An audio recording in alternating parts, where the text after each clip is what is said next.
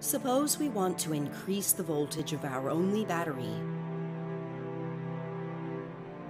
We have an inductor, a transistor, a diode, and a capacitor.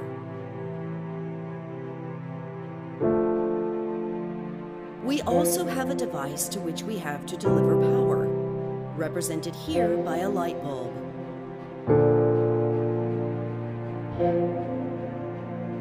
The connection to the gate of the transistor is not shown, but this is a voltage that we control.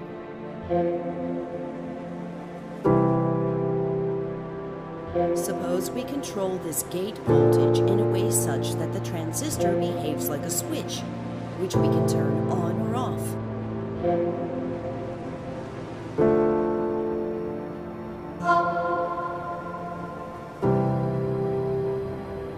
If we close the switch, we will cause a DC voltage to appear across the inductor.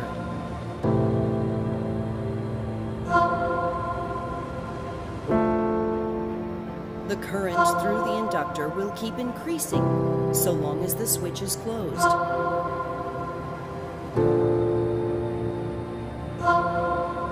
The current through an inductor cannot change instantaneously.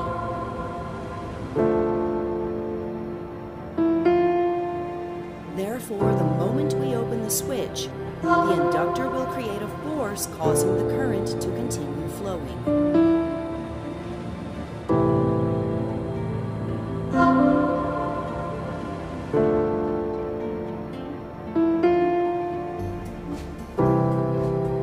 Suppose we keep turning the switch on and off.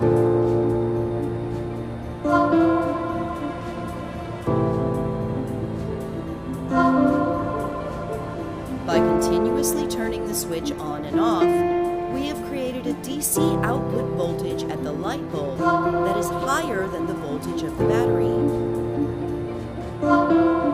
We call this a boost converter.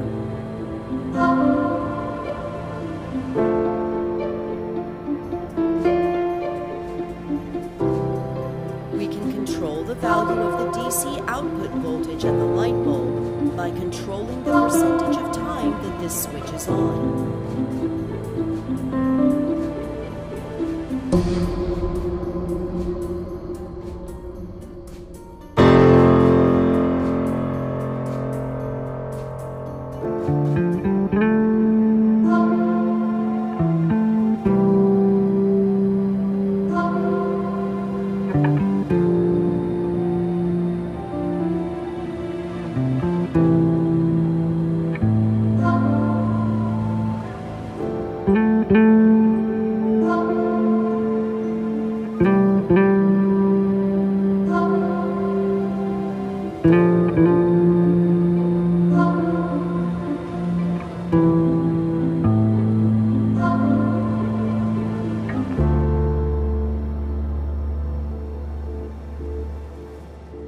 Suppose that we leave the switch off all the time.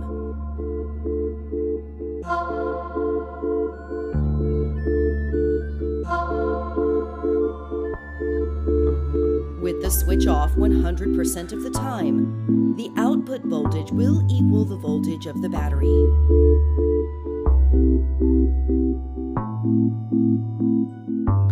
What if we instead have the switch on most of the time?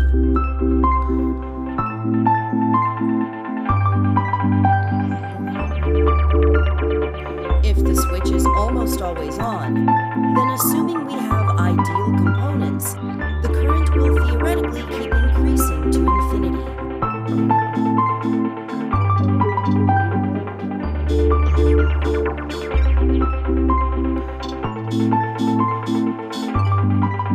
During the brief moment when we turn the switch off, an infinite current will charge the capacitor to an infinite voltage.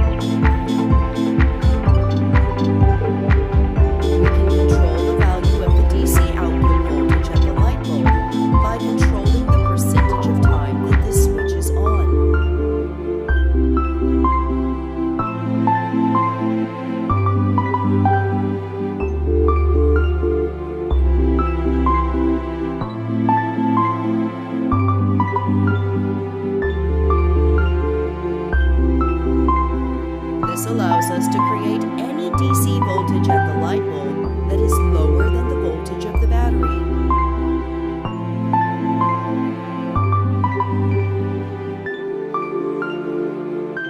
Assuming that we had ideal components, this circuit would be 100% efficient.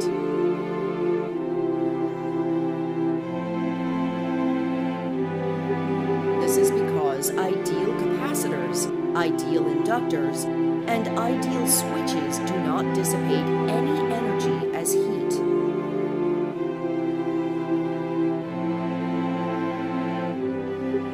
We're thinking of the transistor as an ideal switch.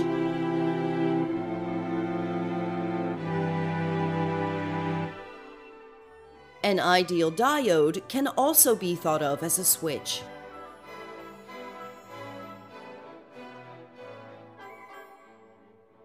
The diode is an off switch when it is blocking current from flowing in the reverse direction, and the diode is an on switch when current flows in the forward direction.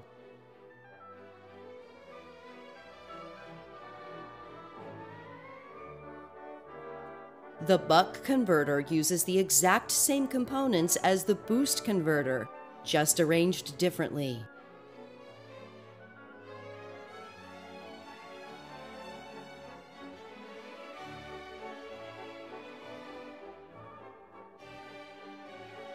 In the real world, of course, these components are not ideal, and they do in fact dissipate power.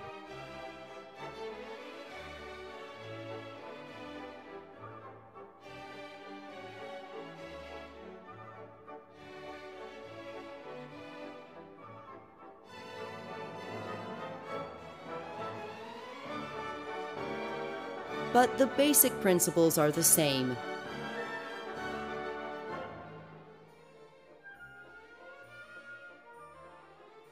These basic principles are that transistors are operated as switches.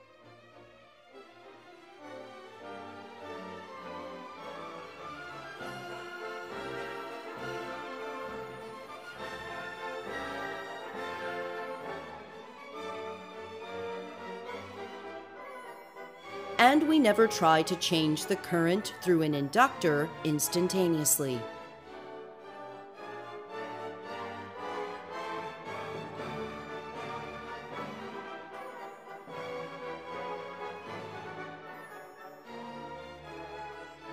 Much more information is available in the other videos on this channel, and please subscribe for notifications when new videos are ready.